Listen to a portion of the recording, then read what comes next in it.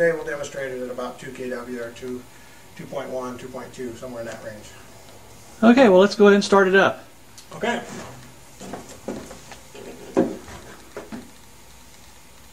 Starting it up, we'll plug it in.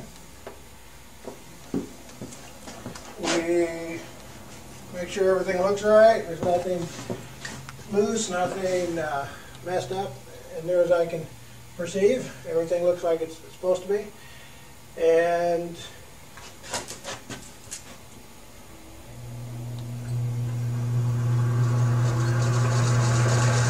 turn it.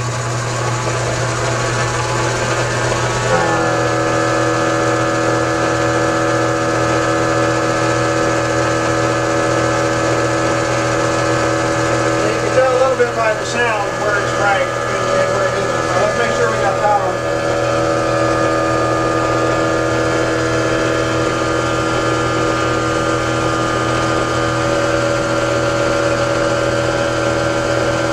We do have power.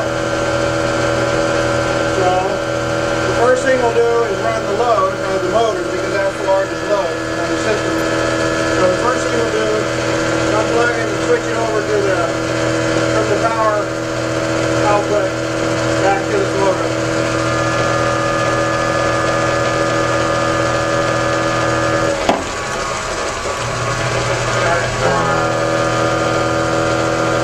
Okay. Right there's a little trick, but sometimes it doesn't work right.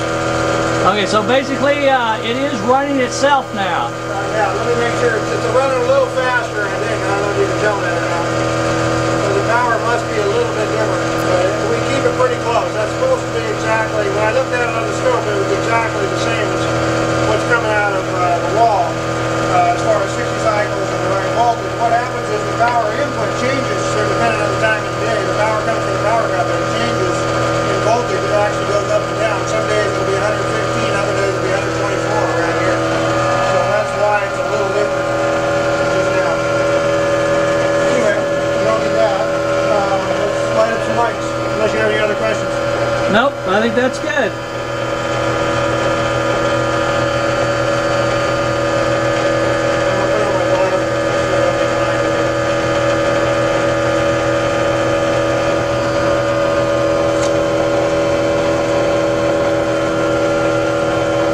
And I don't know if you zoomed in or not, but those are all 100 watts. You can read it on a lot of them. Give people an idea how much power it is.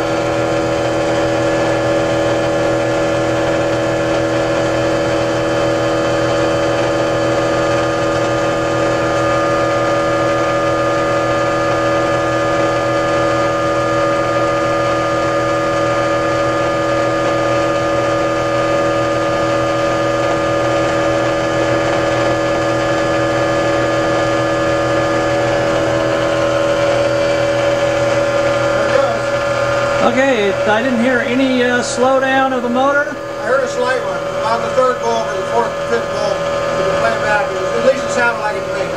It wasn't a slowdown. It was actually a mellowing out, a little smoother. It sounded a little smoother. You can play back the video and listen to it again. But I heard a slight one. Maybe I'm an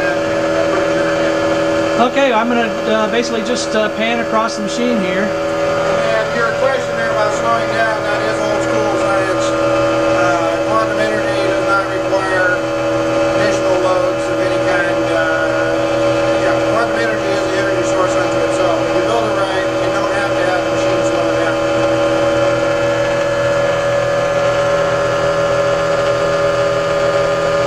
It looks like you've got, what is that, 14 light bulbs burning. Yeah, we didn't turn on one, I guess. Oh, right. Oh, okay, now it's burned out there for a second. Okay, now you got 15 light bulbs. So 1,500 watts there. 1,500 watts. And then you got the 70 amps, 7.4 amps over here, and 90 volts roughly. So you can do the math, but it's probably around 2,100 watts or 2,200 watts, somewhere in there, 22,000 watts, somewhere in that range. And originally, I don't know if you want to show the transformer, but originally we ran a transformer just like this, and we burned out the transformer. We had it loaded to 40 kW. So we don't do it that high in this system anymore. We've actually burned out several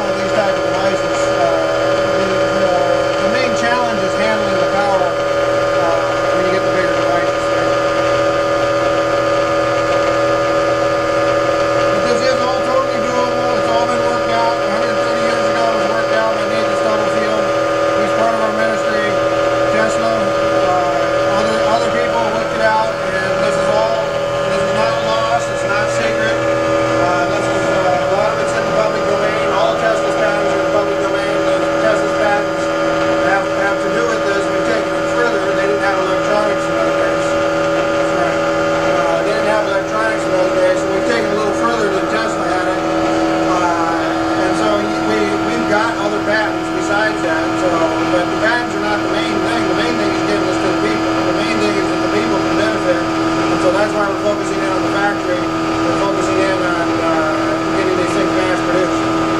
So what we've got here is a self-running generator. It's basically providing over 2,000 watts.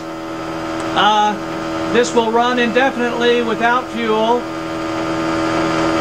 Like anything, it runs until the parts wear out. And when you say indefinitely, yeah, that's true. It is indefinitely, but indefinitely means basically until the parts wear out. For instance, moving parts would wear out. Moving parts and solid state parts wear out.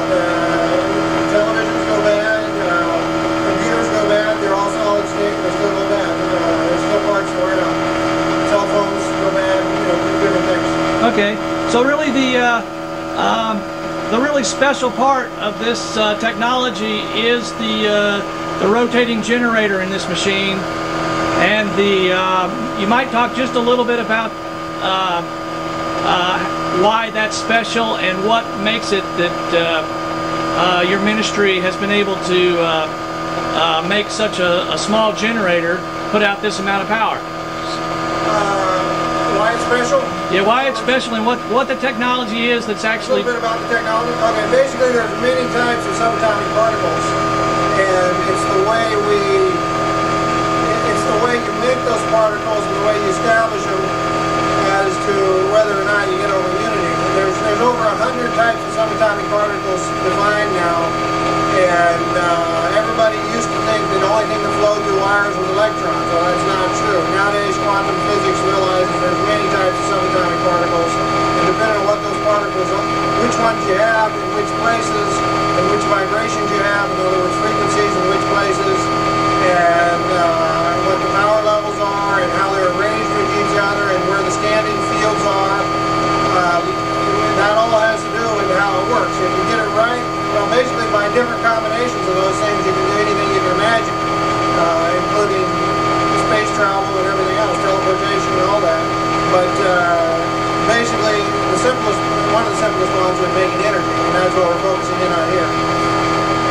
Okay, and with this device, that's a standard variable transformer that you adjust the speed of the motor with. Yeah, that's a standard motor too. Standard motor, standard belt drive, and a standard load of regular incandescent light bulbs.